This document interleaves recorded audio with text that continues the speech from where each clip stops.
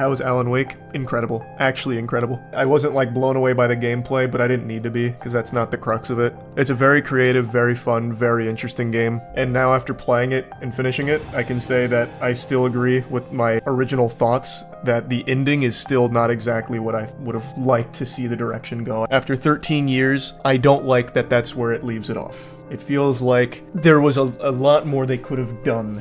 But everything else I think is incredible. There's more, the New Game Plus is adding more to the story. Is it? I didn't know that. No, it's not the actual content of the ending I don't like, it's the position of— spoiler alert for Alan Wake 2. Fair warning, so I can explain what I mean. I don't like that after 13 years, Alan Wake 2 ends with basically the exact same questions we had from Alan Wake 1 without real answers. I do like the ending, I think it's a strong ending, but for 13 years, I would have liked to have built up to more answers instead of be basically in like a similar position as we started.